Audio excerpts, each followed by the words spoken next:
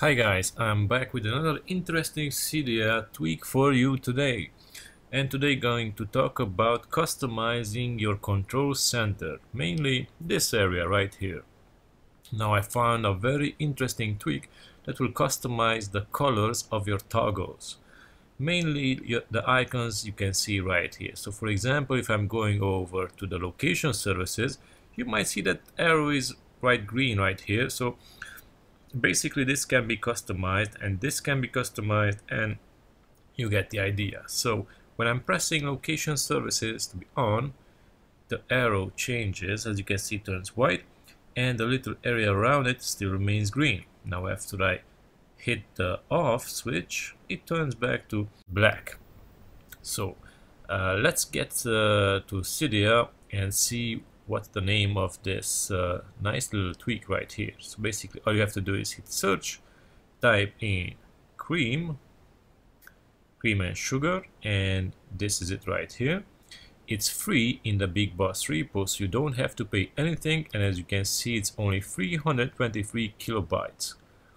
Very small.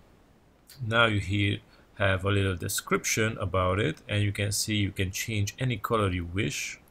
It will look very nicely on your screen and stuff. So yeah, right here. And let me show you the settings. So if you go to settings, I'm backing up a bit right here. All you have to do is look for your tweak, like cream right here. Enable it, of course. Go to customize colors.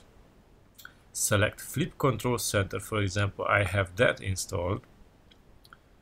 And you go to your favorite icon. You can customize all of them or just some of them, like I did right here with location services. Now I'm hit location services, and you have to play around with these settings right here. So if I'm moving this one, yeah, it turns out that the green is more pronounced right here. Okay, let me leave it at that. Now the middle toggle, it turns it darker, dark green. And this one turns it into transparent or not. So semi-transparent, fully colored, or transparent completely. You might want to play around with those settings, and now I can use this little dot to move around like this. It can be yellow, it can be blue. I say let's green right there. And you can also enter right here the custom color code. So if you know the hex color, and some people know this from editing web pages and whatnot, you can put that color right here and you're good to go. If you want a very specific color, otherwise just play around with this wheel right here. So hopefully this will help you customize your control center as you wish, and tell me in the comments below what you think about it. Also guys, if you like my videos, make sure you check out my other videos I made on this channel.